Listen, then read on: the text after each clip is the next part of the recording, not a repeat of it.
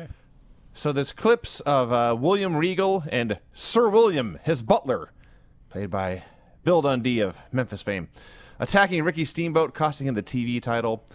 Also on this show, Harlem Heat versus Sting and Dustin Rhodes, and the new World Tag Team Champions, the Nasty Boys, and their new manager, Missy Hyatt, in action. The intro begins, and was this supposed to be a spoof on Saturday Night Live? I thought so. I have no recollection of this whatsoever. But I don't remember the jazz music, that's for sure. There's saxophones everywhere, and cameras flying around the place, and announcers looking very surprised as there's suddenly cameras in their face. It looks very much like a sketch comedy show. You know what's funny about this show, by the way, is... So you mentioned Bill Dundee is now Sir William.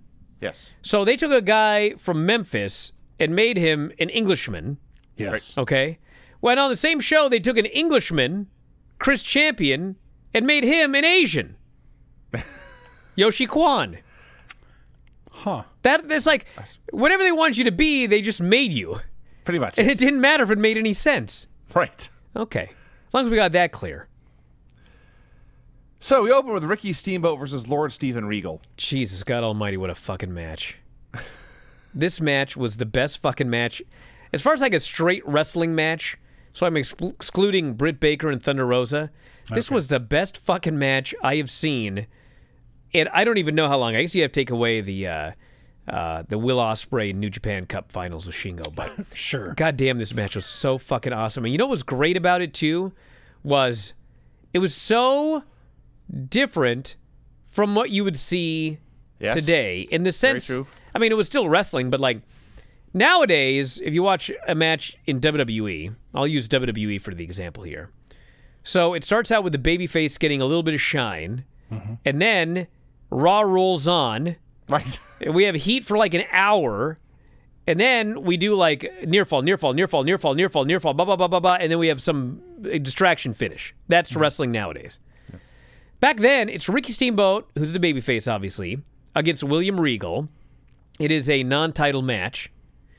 Ricky Steamboat goes in there, and he beats up William Regal for an hour.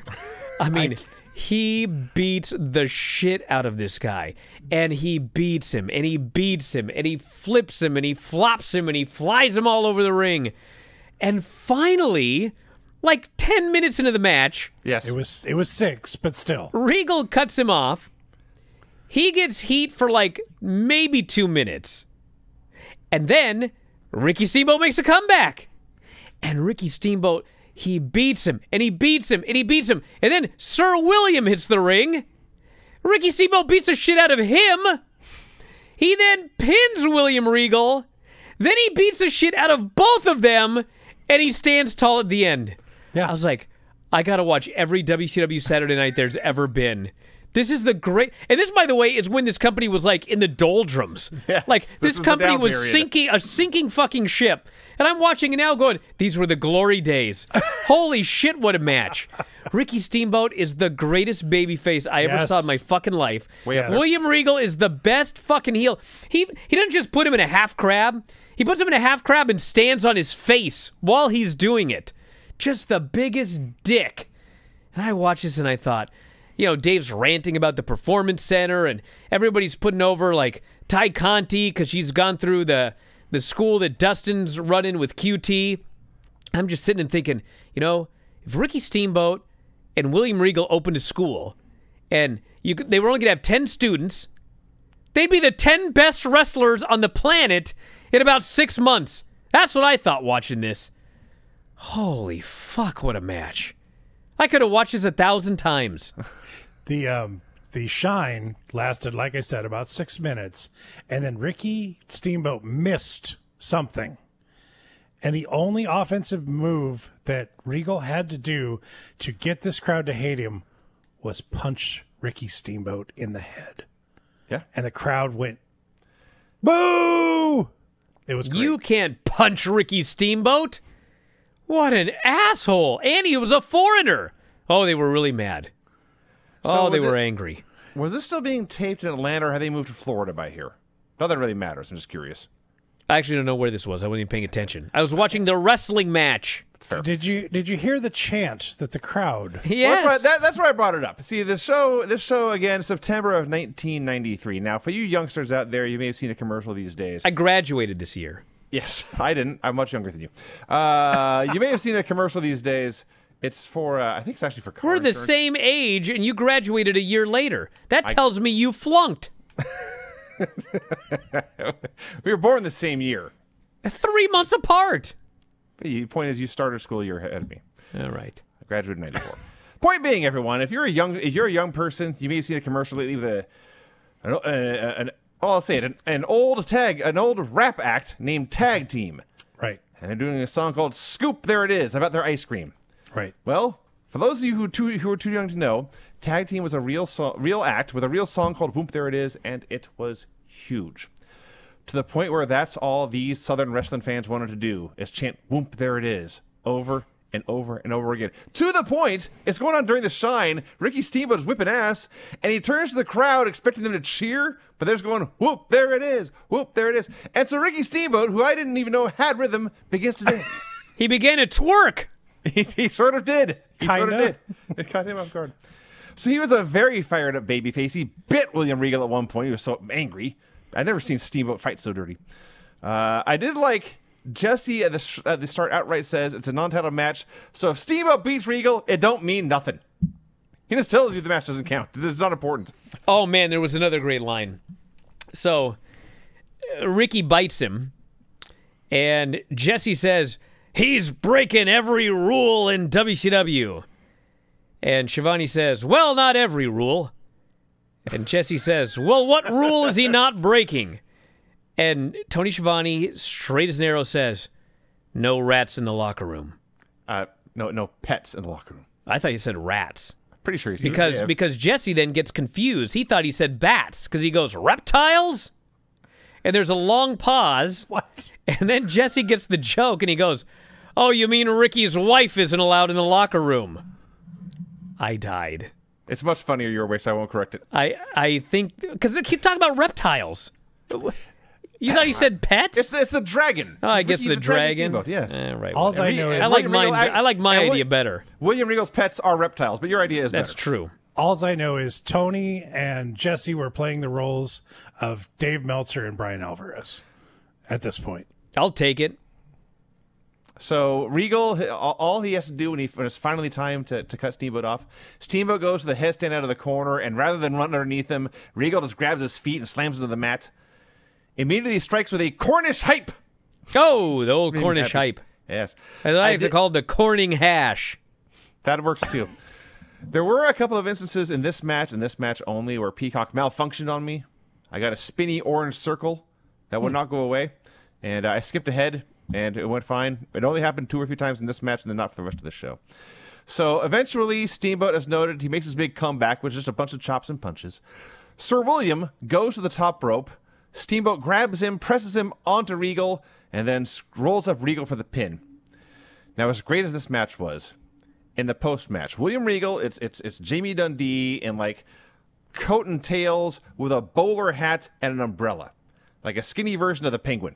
Mm-hmm. And he goes to attack Steamboat after the match, and he swings his umbrella, and Steamboat ducks, and Sir William does a full 360. So when he's done with the swing, he is still facing Steamboat, and Steamboat punches him in the face. I laughed so hard at that. That was so perfect. And then, yes, Regal is also beaten more. And Steamboat is left not just standing tall, but menacing with the umbrella and wearing Sir William's bowler. There's nothing better than a baby face at the end of getting the best of the heels is to wear the manager's gimmick. It always works. How silly it is. So as I was saying, I went to look at everything, and everything on the network just said, "Sorry, you got to go to Peacock." I was like, oh, fuck. So then I explained this to Vinny and Craig, and they said, yeah, but you know what? There's a link, and if we click the link to the show on the network, you can still watch it. Oh, well, I was thinking, do I want to do this or not? I mean, can everyone else watch it? That's my main concern. So I clicked the link, and you know what it says? Your deal's expired. No. You must sign up at Peacock. I'm like, fuck. So I could not watch anything on the network. So that meant main event was out. That means this week's Retro Raw and SmackDown is out. Right. We were going to make it a few more weeks. No. And I think the last week was the week before the September 11, 2001, and the subsequent SmackDown, where I think Stephanie came out and talked about how this was much like what her father had endured, or some total bullshit deal. We were somehow going to not get to watch that one. It was brilliant. Shucks. But then we got cut off early. My WWE network expires in 3 hours. Well, oh, wow. What are you doing here? Go watch something cool. Yeah, why? But why, Vinny? Why put yourself through that pain? Because it's all going to be gone in 3 hours and 1 minute. That's why I said something cool. But my point is, like, you may as well just split from it now. It's over in 3 hours. Just be done with it. It is. That's like saying I paid for a whole pizza, and there's still some pizza left, but I'm going to throw it out because I'll have to throw it out eventually. Yes, you're going to regret when the pizza's gone, so you may as well throw out half the pizza now. Anyway, can I get to the point? What? Let me get to the point. So then I was like, well, fuck. There goes Saturday's main event. Mm-hmm. There goes Retro Raw and SmackDown. Right. What the fuck are we going to watch until they put this shit up, if they ever do? So I said, you know what I'm going to do? I'm going to go to Peacock, and I'm going to find out what they have available now. What do they have that is sequential? What do they have in a series? You know what the answer was? Fucking nothing. There's nothing up there. The only two things that I could find, God forbid, is I found WCW Saturday Night. They have like whopping 12 episodes from 1993. Oh, wow. And then the only other thing that I can find in a series is the goddamn fucking Monday Night Wars documentary. There's like 12 of those.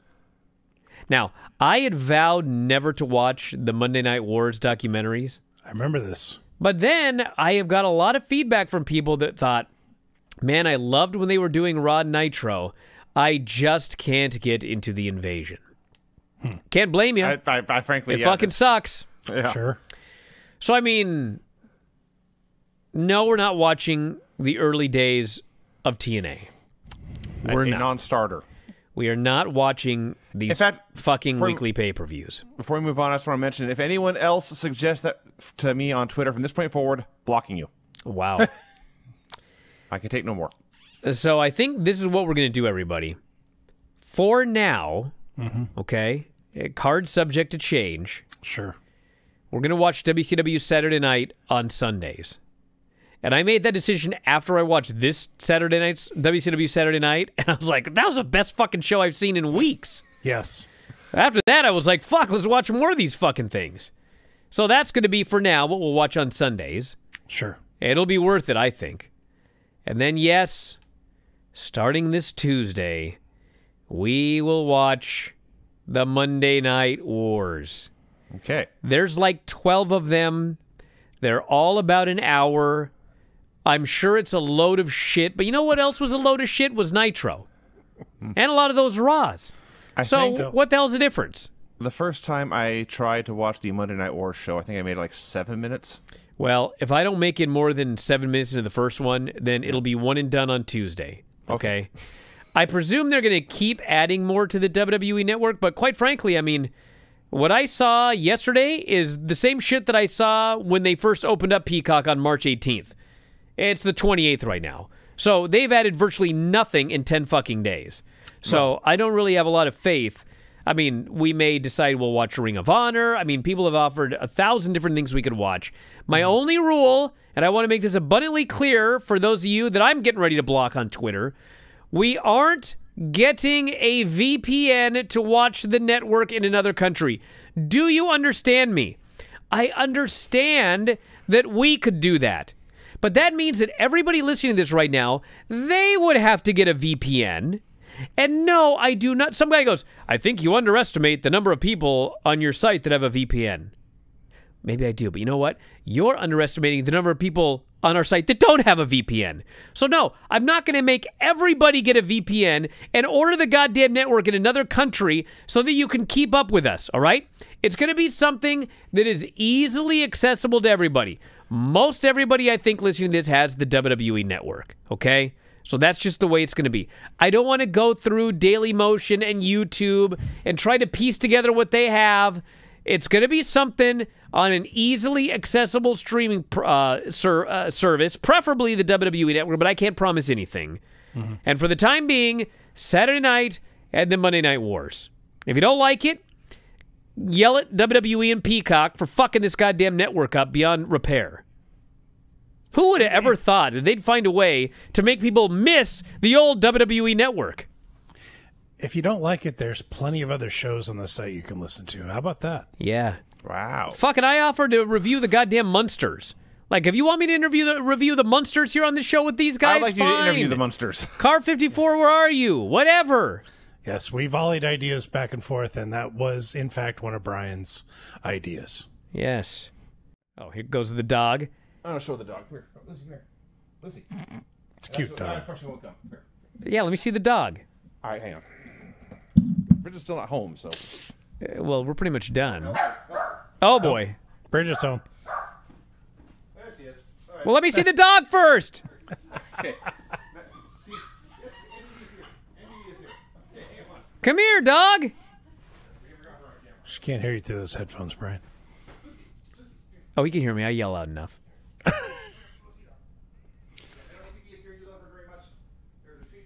It's a good thing Vinny doesn't have neighbors. Can you imagine living next door He to that does. guy? He lives on the top floor.